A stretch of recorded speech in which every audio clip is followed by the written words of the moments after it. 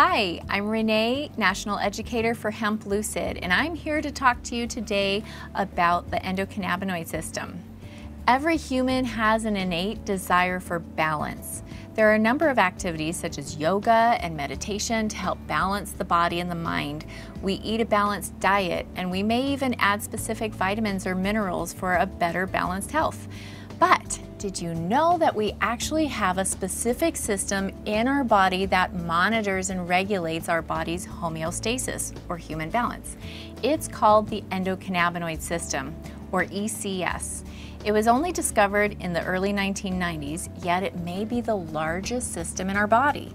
Back in the 1960s, Dr. Rafael Mechoulam and his group of researchers became interested in the bioactivity of cannabis and eventually isolated many of its active compounds.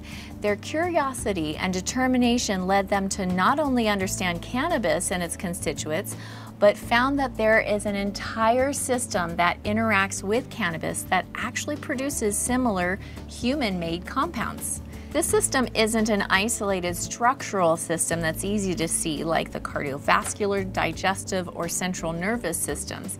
Instead, the ECS consists of receptors that are widely distributed throughout the brain and the body.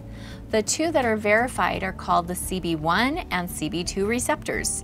There are also specific particles called endocannabinoids, which are endogenous or human-made cannabinoids, which fit into these CB1 and CB2 receptors. The two most researched cannabinoids are called anandamide and arachidonoglycerol, which is a mouthful, so we call it 2-AG. These endocannabinoids act as retrograde or return neurotransmitters. The other important parts of this system are the enzymes that synthesize and degrade these endocannabinoids. These cannabinoids are believed to be synthesized on an as-need basis, meaning a certain stimulus presents itself in the brain or the body. The cannabinoids are then synthesized to help our body upregulate or downregulate the system in which it correlates.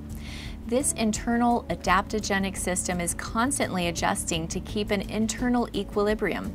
Just to give you an idea of how important this system is, the following is just a list of a few physiological functions the ECS is thought to regulate: sleep and circadian rhythm, appetite, mood, temperature, pain signaling, stress response, digestion, reproduction, bone and skin health, and so much more. Stay tuned to find out more about this system and how we can better support it. This is Renee. Thanks for joining me here at Hemp Lucid University.